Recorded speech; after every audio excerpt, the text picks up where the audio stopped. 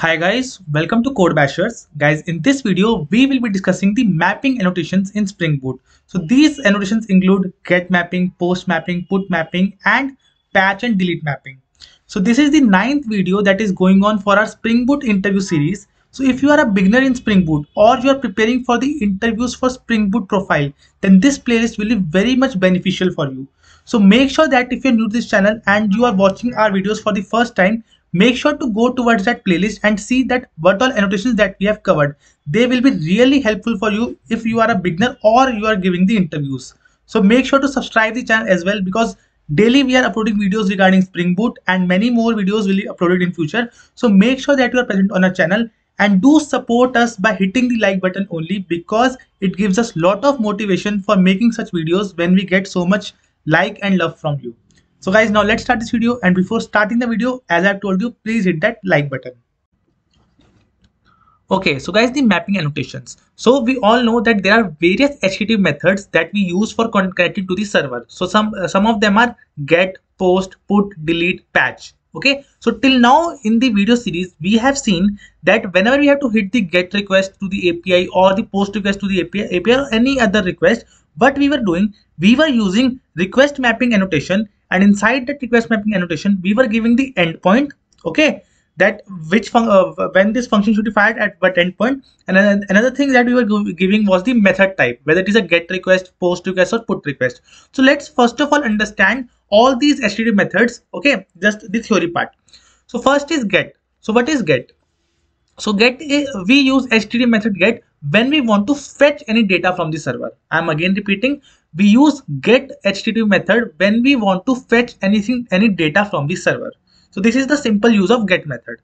Next is the post method. So post method is used when we want to save any data to the server. So when we hit the request from our postman, we send some data to the server. If we want that data to be saved in the server, we used post mapping. Okay, post method we use, simple.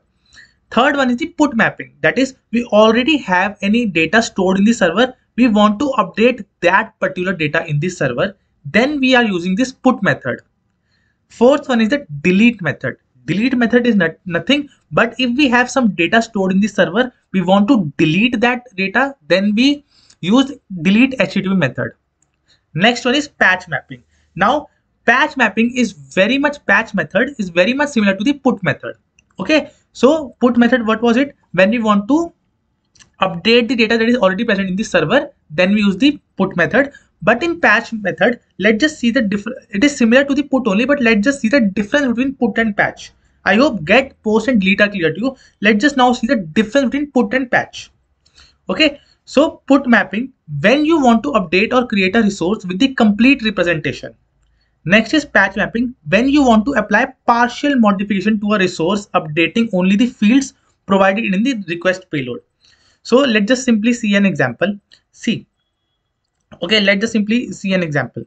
So here we have our student class. Okay, so once we have saved a particular data about the student, it will have its ID and it will have its name. Okay, let's just suppose it has father name also. Okay, father name also it has. Okay, so these three fields are there. Now I want to update name and father name. Okay, if I want to update all the name as well as the father name, what I will do, I will be using the put mapping. Put mapping is when we want to update the entire resource in the server. So if we want to update all the fields, then we will be using put mapping. But now let's suppose I only want to update our father name. Okay, earlier it was A, now I wanted my father name should be B, but the name of the student and the ID of the student will remain same. So in this case, when I want to update partial data, if I want to update on the server, then we will be using the patch mapping. I hope the difference between put and patch mapping is clear to you. If I want to update all the fields of that resource, then I will be using put mapping, put method, or whenever if I want to just update the partial fields, then I will be using patch. Okay, so I hope this thing is clear to you. Now coming to the point that what are these put mapping, patch mapping, get mapping, what are these mappings? So as I've told you, earlier we were using request mapping, we were specifying the endpoint, and we were typing explicitly that the method should be get. or post or anything. Now what we can do, just a second.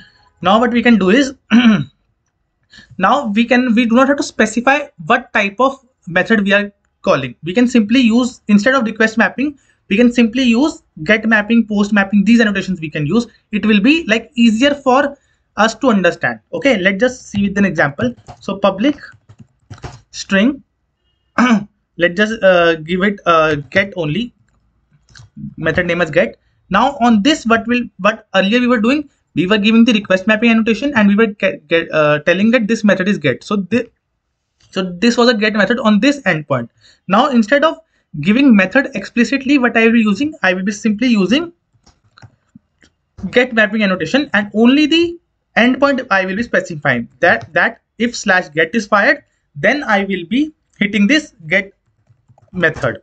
Okay, so I am in get method. Okay, so now our work has become easier. Instead of writing this full line request mapping, then method, then value, we are just using get mapping. It is simply the addition of request mapping plus the method, and we will be only passing the value, that is the endpoint we want to map to this particular method, and we will simply get I am in get method. Similarly is the case with the post method also. So let's just say public string, and let's just give the name post only. Okay, and inside I have told you that when we use post mapping, when we want to save any data to the server. So let's just first define the endpoint. Post mapping annotation we will be using because we are using post method. Let's just fire slash post, and since through body of postman we will be sending some data that we want our server to save, so in this case we will be using request body annotation also, as I've told you in previous video that what request body annotation gives. Okay, student and student. Okay, so this one will be, yes, import class. Okay, and let's just simply return what we will return. We will return I am in post method. So now in Java we will have this student object. We can do anything with the student object. Now we can save it to the database also. We can do some processing also, that I will not go in detail. Just I am showing you the use of this get mapping, post mapping, and then let's just say put mapping also.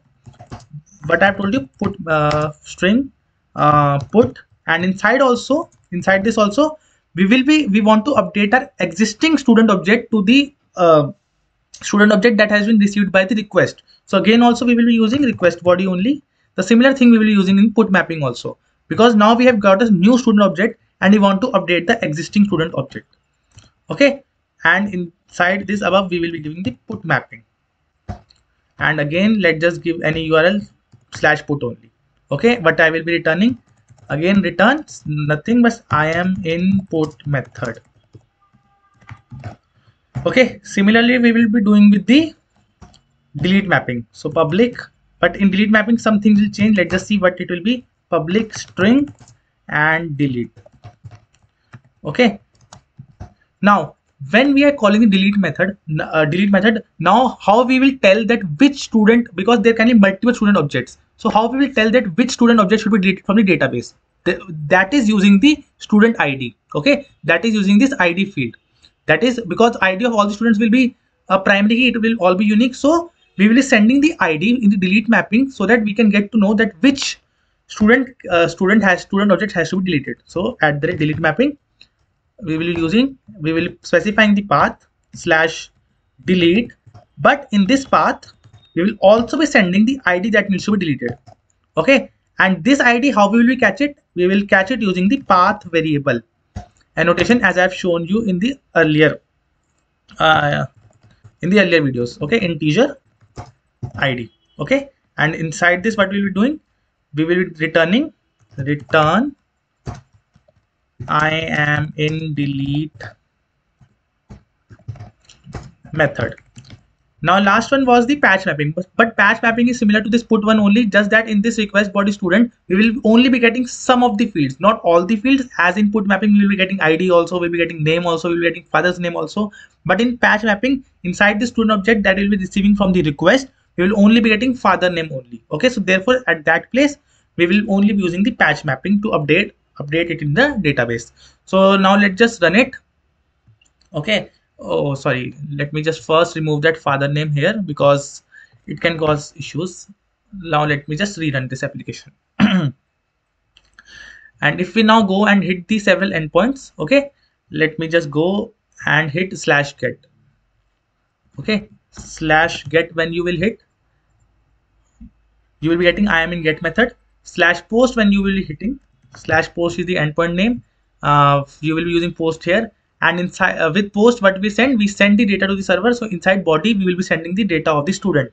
So I am already sending this data. ID is equal to 1 and name is equal to code bashers. So what request body will do, it will convert this JSON to that student object. Okay, now let me just hit it.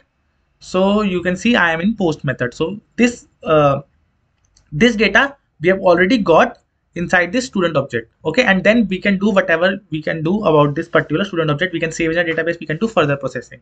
Similar is with the put mapping. Similar will be the case with put mapping. What we'll do, we will use put method here. Slash put is the endpoint that we are hitting. Okay, and again in body also we will send the updated one. So let's just say I want to change my name to ID remains same. Let's just say code bashers 2. So let's just send this body. What it will do, again it will send the request. I am in the put method. We will get this student object here, and we can update in the existing database using the ID thing. Okay, next is a delete mapping. Inside delete mapping, what we'll do, first of all, again we will choose method as delete, and here also we will choose delete, but here we will send the ID. Let's just say delete ID2. Okay, so we'll say I am in delete method. So this is how all the mappings are working. Patch mapping also, let me just tell you if there is father's name field also, just for reference I'm telling. Okay, and if we give like XYZ, so earlier anything was their father's name, and now we are only sending in the patch mapping, we will only be sending this data only that we need to update. Okay, so this is how all these things will work in the patch mapping. So I hope all the mappings are clear to you. What does get do, what does delete do, what does all these things do? It's very simple. And how is the like what we can say, how is a template of writing any mapping? This is a template, that is slash endpoint we will be giving, the method type we will be giving, that it is a post, get, or anything. And if it is a post, then there must be some data that will be coming from the postman, from the client, that we need to save. So this is how that data will be collected. It will depend whether it's a student object or any other object. Just that request body converts that JSON data into the Java object. So this is how all the mappings are there, and I hope the difference between put and patch is also clear to you. So if you like this series, so kindly hit the subscribe button, because more such videos will be posted in future. And thank you for watching this video, and do share this video among your friends.